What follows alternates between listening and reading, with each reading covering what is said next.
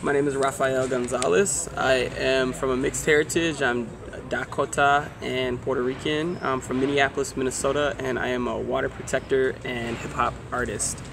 The movement at Standing Rock and at the No Dapple Resistance Camp, the first official camp started in April, and it was on LaDonna Allard's land, and that was a Sacred Stone camp, and that was when the camps first started, but eventually it spilled over onto the 1851 treaty land side, north of the Cannonball River and north of the Standing Rock Sioux Tribe Reservation, and that was known as the Ocheti Shakoan camp.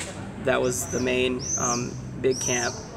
The spotlight, I mean, as far as the spotlight goes and the media attention, it wasn't until August, I would say, when really the media really started to pay attention to what was going on, and that was because 4 indigenous women put themselves on the front line.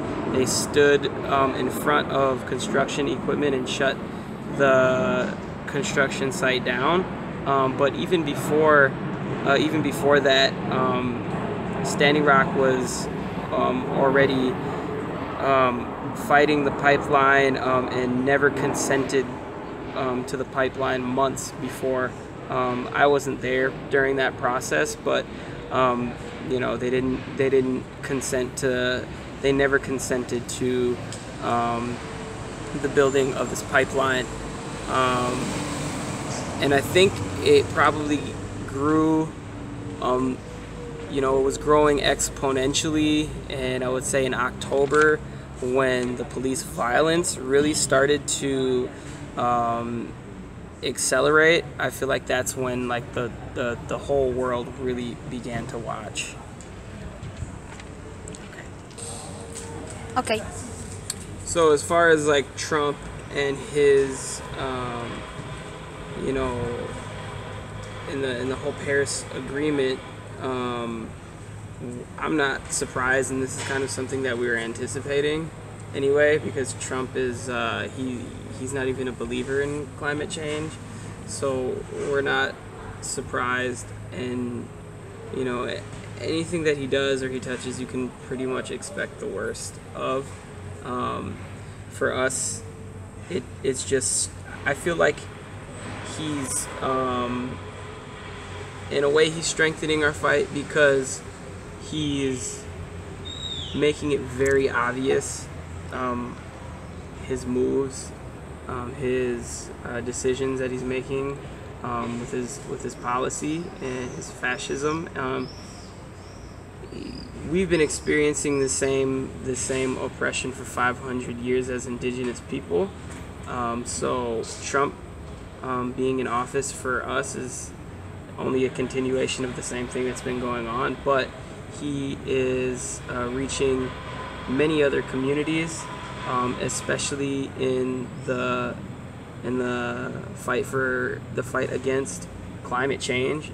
So him, you know, him removing the United States from the Paris Climate Agreement is, you know, it's expected, but I think that's going to give more fuel to our flame, and that's going to help us get more motivated to mobilize and do something about his policy. Mm-hmm. Okay. Bye. Okay. So I mean, today's a good day. You know, the federal courts, you know, they just announced that you know, they're ruling against, you know, Dapple and Trump. They basically expressed that Trump pushed this pipeline through and made an executive order to push the pipeline through, and by doing so, you know, violated a lot of laws. It's not just one law, but it's many different laws that were broken in this process of creating the Dakota Access Pipeline. One of them was breaking the treaty. That's a direct violation of the United States Constitution. And then there's also the environment. There's the environmental, the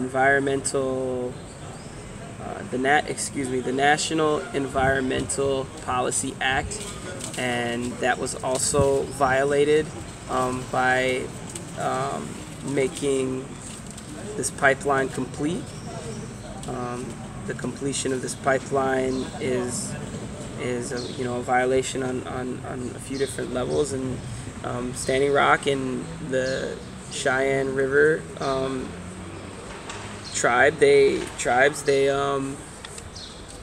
filed a lawsuit, and this is really good news for us, but I'm not calling it a victory right now. It may be a small victory, but I wouldn't call this a victory. Because we've been lied to, we've been lied to by our government so many times. This, for me, is a step in the right direction, but we as Indigenous people are not going to be satisfied until there is an official statement saying that the pipeline is completely canceled. What I would say to the people in Italy and the people of Europe in general is I'm really happy to see so many people that are mobilizing. I would say hopefully the No DAPL movement is a inspiration to the people here in Europe, and I think it's good to share our struggles and our stories. I'm happy to go back home and share many of the European struggles with the people at home, because for me these stories are motivation for us to continue on with our fight. It gives us hope. So I'm happy and motivated from this tour. And also I hope that when I leave I can also bring the same type of motivation or encouragement and inspiration to the people of Europe to continue on with their fight. I've had many people ask me what they can do, and I've been working my hardest to answer those questions, but I think it really comes down to the people here. I don't live in Europe, but so I don't know the dynamic as well, but I know that we all depend on water, and we should all look at it as something sacred to us.